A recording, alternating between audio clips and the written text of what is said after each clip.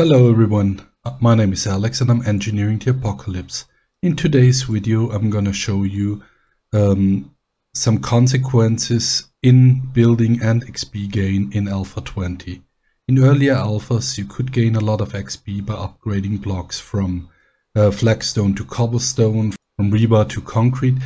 All of that harvested a lot of XPs. You had the drying times to consider, but all in all this wasn't too bad.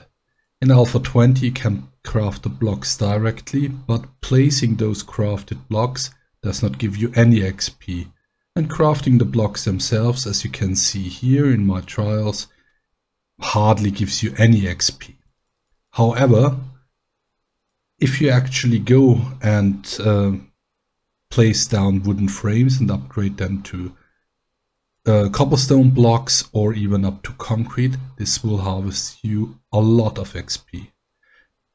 Obviously you'll be spending some more resources, but in these trials it is shown that only 9 blocks will gain you approximately 4000 XP if upgraded completely to concrete. That's nothing to be laughed at.